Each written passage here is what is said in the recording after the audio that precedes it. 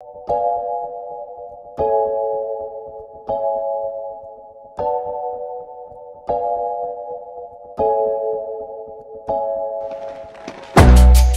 time.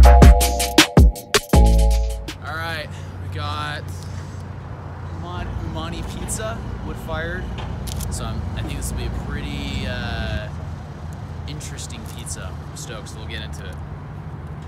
Kind of a square slice here. I would say initial thoughts, a lot of flop going on. Bottom, kind of doughy, so I'm kind of skeptical going into this one. So look at that flop. So let's give it a review. A lot of cheese. I'd say too much cheese. You can't even see the sauce. Pretty doughy.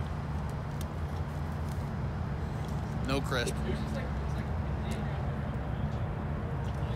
For $8, I'd say it's pretty hyped.